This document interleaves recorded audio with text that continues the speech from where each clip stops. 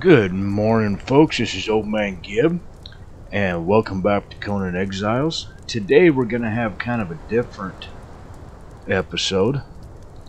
I've had a tragedy in life, and I figured I'd, do some fishing here. We'd have a conversation about something that not a lot of folks want to talk about or discuss, as it can be very painful, frustrating, and downright scary. And that is the topic of suicide. Now, here just recently, a friend of mine that I had served with in the military chose to take their life, and in their struggles and give in to depression and anxiety, the unknown, fear. And I can say this because I myself am a suicide survivor. In March of 2018, I attempted to take my own life. And I thank God that I was unsuccessful, that a permanent solution to a very temporary problem did not work for me. Now, that cannot be said for everybody out there. Now, if you look at the top of my channel, you will find links for the Veterans Crisis Line and also the National Suicide Hotline. You can click on those. They will take you to people that can help you. Also, in the About section is information for both the Veterans Crisis Line and the National Suicide Hotline, and you can call them. If you are a veteran listening to this, you're not getting any help from your local veterans hospital or something like that, I can recommend two places. The Grand Junction Veterans Center in Grand Junction, Colorado has an outstanding mental health department. Also, the mental health department at the Prescott, Arizona VA has outstanding doctors and therapists, people that are willing to listen and help. Please do not think you're alone. Do not believe that there's no other options, because there are. Now, I still struggle with depression, with anxiety. I'm on medication I take daily. It helps. This channel has been helping me, even though it's not real big. All 7 subscribers, I am extremely thankful for all of you, because it gives me encouragement. In the last couple months, I've actually been able to get out and go swimming. I've been pretty much a shut-in for years now, and I've been able to get out and start swimming, to start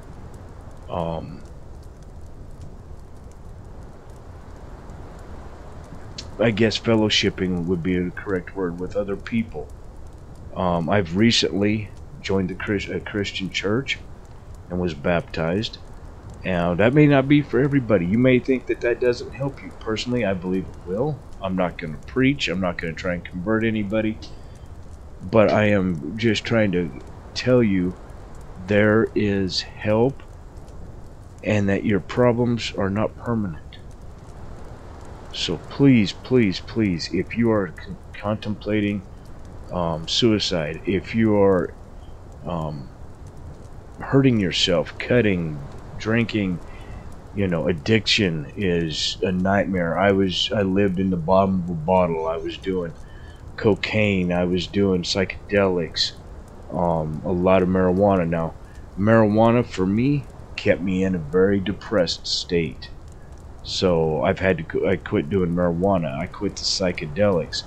I know some people say that microdosing psychedelic mushrooms can help with PTSD and trauma. For me, it did not. It kept me in my mind like in a black void, in a box that I couldn't escape. So it was very detrimental.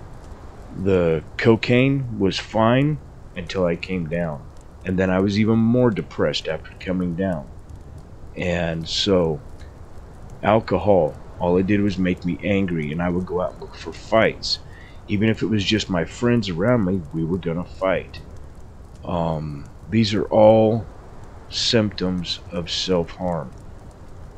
Cutting, this individual that chose to take their life, we found out afterwards, was into cutting. He had scars all over his body from cutting himself, trying to escape the pain, thinking that the physical pain would override the mental torment and the pain. It doesn't help, folks. Please, please, please, I'm begging you, reach out to the hotline. Go. There's another organization out there, I've heard of it, that it does wonders. I have not checked out into it. It's called NAMI. I will get the information and put it in the description of this video. But please, do not believe you are alone and that your problems cannot be solved, that you have no hope. There is always hope. Every morning you wake up with breath in your body. That is a blessing, a miracle. Everything after that is just a bonus. Now, what we choose to do with that is up to us. Some may think that, oh, I'm awake again, the nightmare starts all over again. That is a never-ending loop where you're trapped in your own mind. You can get out of that. You can escape that. You can see better and glorious days. It can get better. You just have to reach out for help. And please do not believe in any way, shape, or form that reaching out for help, admitting that you need help, makes you in any way weak. It actually makes you stronger to admit that you need help. There is no way in any form that saying I need help is a sign of weakness. It's actually a sign of strength. What I have done is I have a half dozen exceptionally awesome and wonderful people that when I'm feeling real down, real bad, I can send out a text to them and say, hey, I'm not doing good, I need help. And they're there. Even if it's a phone call, a text, they will reach out and say, hey, I've got your six. What is going on? And they will talk to me. If I'm stranded on the side of the road or something, they get help to me. I'm a member of the Combat Veterans Motorcycle Association. A year ago, I was taking a trip and I lost my wallet and I had a massive anxiety attack. And I reached out. And I had a brother and a sister from a chapter way down south of Albuquerque drive 2.5 hours with a trailer to trailer my motorcycle and get me back to Flagstaff, where I could meet up with another friend that got me home, because I was having a massive anxiety attack over losing my wallet.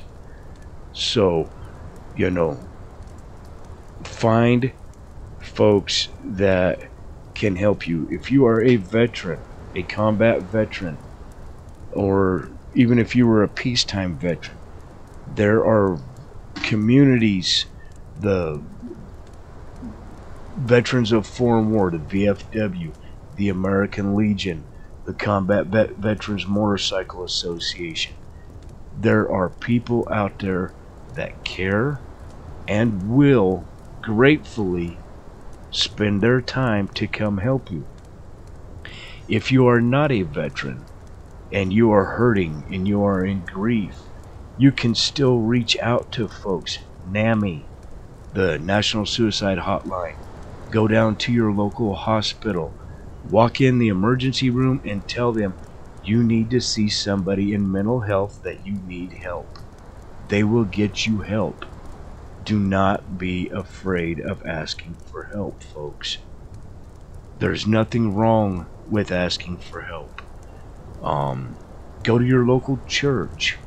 Right off the top of my head, there's 2 assemblies that I can think of that can be online that can help you. Athey Creek out of Portland, Oregon. Door of Hope Southeast, also out of Portland, Oregon. Pastor Brett's staff is awesome. They actually have a counselor on staff. Pastor Josh White and his group, they can get you help. You are not alone. So please, please, please reach out. Don't think you're alone. We love you. You're loved in this world. You're needed in this world. And I hope that if anybody listens to this, it gets shared. Please share it. Please like the video. Comment. And share this with your friends. Share this with your family. Anybody that might be needing help. And know this, though I may never have met you, I love you. And you are most needed in this world. And with that, I'm going to end this episode. And I truly, truly hope that you find comfort and that you're blessed. And have a wonderful and awesome day. This is Old Man Gibb, and I'm signing off. Goodbye.